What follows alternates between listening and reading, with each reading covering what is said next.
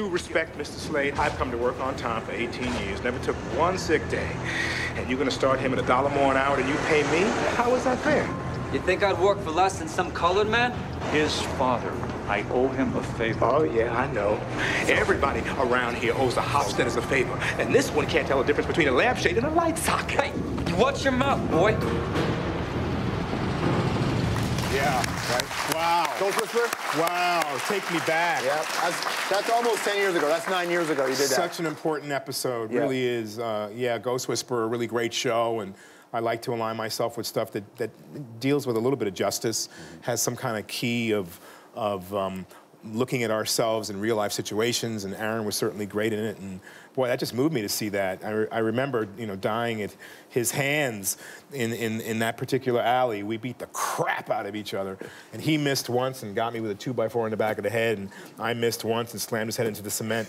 But we were both conscious people even at that time, and you know, we had to cry it out at the end of a long night of beating each other up.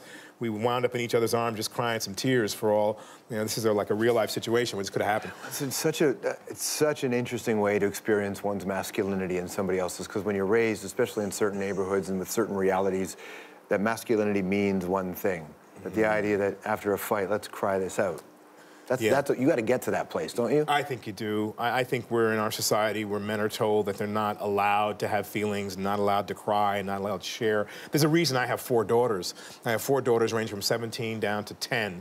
And my youngest is coming to a fine arts school to live with me in Austin, Texas while I shoot. And I couldn't be happier, because that female attitude is very important to balance our our masculinity in so many ways, if you're paying attention. If you're not paying attention, then I tell my little girl to shut up and go away, but, you know, leave me alone. That will cost you down the road. Yeah, that will cost you. No, as a reason I have girls, I've been able to see that softer side of my own self.